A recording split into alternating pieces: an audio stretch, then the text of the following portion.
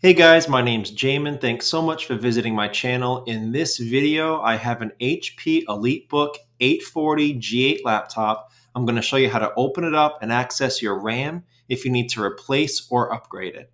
So first thing guys, power down your computer the correct way. Make sure it's off and unplugged from your charger. We're then going to flip it over to access your bottom case screws. Now you only have 5 screws here, 3 up top, 2 near the middle. And after you remove those screws, you're going to take a small, flat, preferably plastic pry tool. I say plastic because metal pry tools tend to scratch your case a lot more than the plastic ones do. So take a small, flat plastic pry tool and then go across this seam all the way around the bottom case, all the way here, inside here, and slowly, gently pry off that bottom case from the rest of the computer. Now, as far as bottom cases go, this one wasn't very bad. This was an easy bottom case to pry off from other laptops that I've worked on. After you get the bottom case off, guys, this is what you're looking at for the inside of your computer. Now, just as a side note, guys, whenever I'm working on a computer in my shop, I have it sitting on an anti-static mat.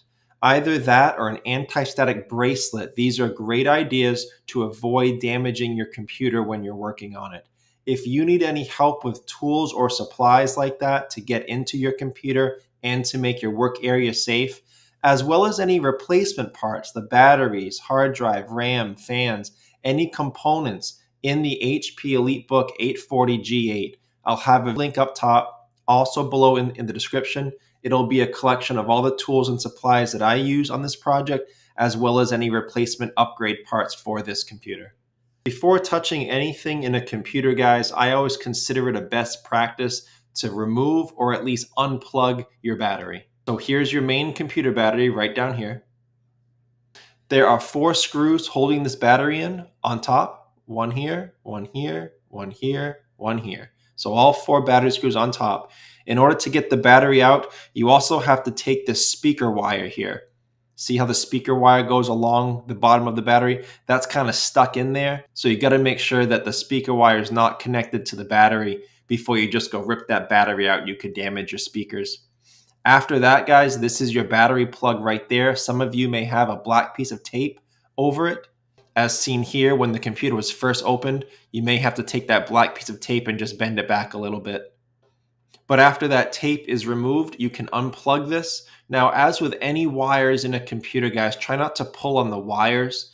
Put your fingernails on either grip there on that plug, or a pry tool, or a pair of pliers, or something other than pulling on wires if you can help it. And you can just jimmy that plug right out of that port. So after the battery's unplugged, guys, we can get deeper into the computer now.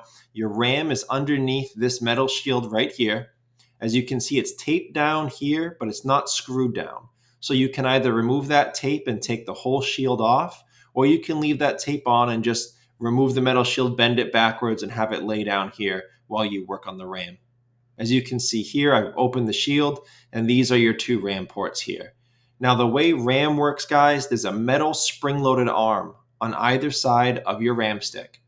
In order to get the RAM out, you would pry apart those arms from each other very gently away from the RAM. Your RAM stick will then release. Very often it'll pop up, and then you can slide it out of that port. To put the RAM stick back in, as you can see here, there's a long port here and a short one there. So you can only put that RAM stick in one way, but get that RAM stick in, get it nice and flush and secure, and then when it's ready, push down right in the center. Those metal spring-loaded arms will snap onto it and secure it in place.